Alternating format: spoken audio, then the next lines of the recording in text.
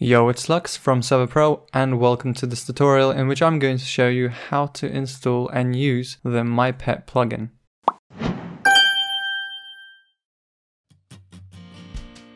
To install MyPet, head over to the link in the description, which will lead you to the Spigot page here. Click the download button and then head over to your Server.pro control panel and then into the plugins folder. Make sure that you run a server type that supports plugins such as Spigot. Using our upload feature, upload the plugin file you just downloaded into the plugins folder, just like so.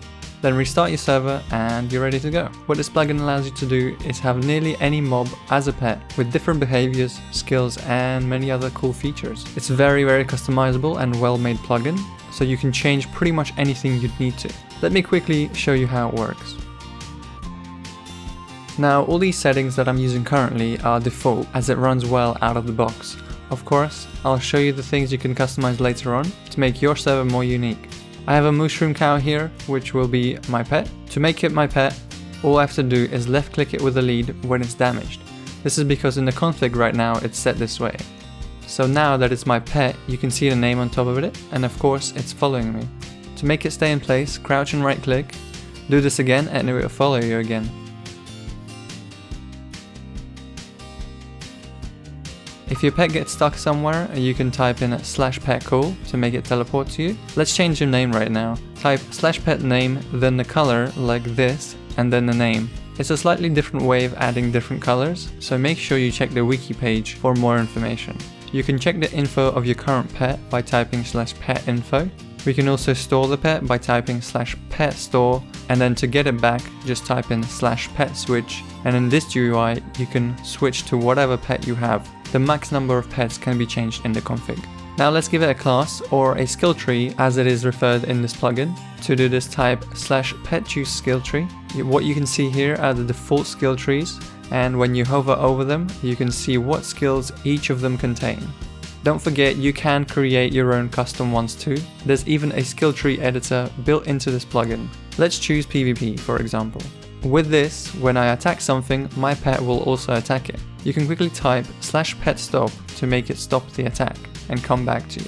Each pet also has a level, which can be capped via configs, skill trees, or even experience cap scripts. There are other commands and features to this plugin, such as the /petshop command, which will allow you to buy pets. Of course, you'll need an economy plugin for that.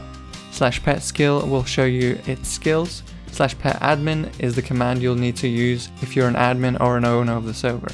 All of the other commands are found on the wiki page, as well as all the permission nodes. Please ensure you explore that for a full set of features. Let me quickly go over the configs now. In the main config, you can have it check for updates and automatically download and replace the old versions. You can change the option whether the leash is consumed upon taming a pet. An option here for the max number of pets a player can store. You can change the way files are saved. You can use MySQL for example. Change the respawn settings here. For example, you can disable it completely, so when a pet dies it doesn't respawn, or you can change the time it takes for it to respawn. If you don't know what something means, you can always refer to the wiki. So let's say I didn't know what these options here are. What I do is go to the wiki and on the left go to the setup, since we're on the setup stage, then go to the configurations, since we're changing that, and then select the correct config type. Then search for the term you want to find. In this case we're searching for the respawn times, and as you can see here on the right, it explains what these options are. Go ahead and make any changes to the rest of this config. The pet config is even easier. You can decide which pets can be tamed or which cannot, change their stats like HP, speed and what they eat. You can change their leash requirement. Most of these are low HP, which means the mob has to be under 10% of its health. All leash requirements are found on the wiki page, as you can see. You can change the respawn time here for different pets, and of course you can change the leash item too, which is the actual item you need to use to tame the mob with. The shop config is also quite self-explanatory. The pet shop allows players to basically buy pets. You can create as many custom shops with different pets, including different parameters for each pet. Currently there are two shops, this all pets shop here, and then if I scroll down here, the baby pets shop down here. This here is the ID which is used in-game when doing /pet shop, and this is the actual name you'll see. You can also make any shop a default shop, so instead of typing /pet shop and then the ID of the shop, you can just type in /pet shop and then it'll open the default one for you.